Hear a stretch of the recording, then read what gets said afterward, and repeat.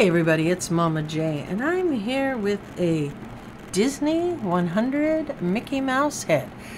They come with different figures. There is a Minnie, a Goofy, a Mickey, another Minnie, another Mickey, a Donald and a Daisy, another Minnie. There's a couple Stitches and a Pluto. So these are pretty cool. It doesn't say how many there are. I'm going to assume just what's on there, but we're going to go ahead and pop it open. I do see a stand up here.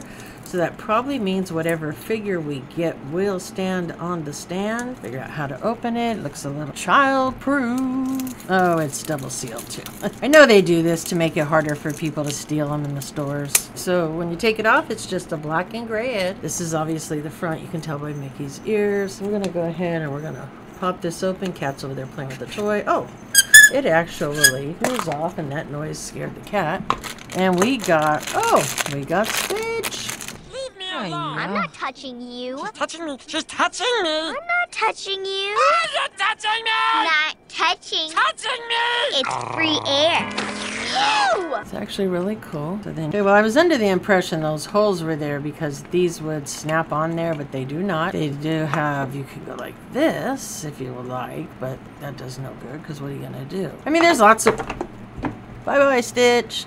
There's lots of places that you can put them. I think it would have been cooler if they would have made it so that the bottom had pegs, or that this had pegs and the bottom had holes, so that you could snap it right on the top of Mickey's head, and that would make it a really nice display. If you're crafty, you could probably do it. What you gonna do with this Mickey head? Wasted product you're making us pay for that isn't useful to the item. I mean, it's a cool Mickey head, but seriously, how many of these can you have sitting around when they don't benefit the item itself? They're not individually to each item either. I mean, these are very generic. I think I paid like $5 a piece for these. Anyways, we got a Stitch. I keep some Stitches, not all of them. I don't know, I may keep him, I may not, but he is really cute. I don't know, let me know what you think. Let me know what you think about these. Do you have any great crafty ideas to use for these? I mean, seriously, it's almost, I mean, there's gotta be something we can do with it, you know? It's cute packaging, but it's again like the Paka balls. What do? You can only have so many pieces of this plastic sitting around. I don't know if cost-wise it makes a difference for them when they're making these, but I would. All right, so let me know what you think of these, and we still have a few more to open, so there'll be more videos.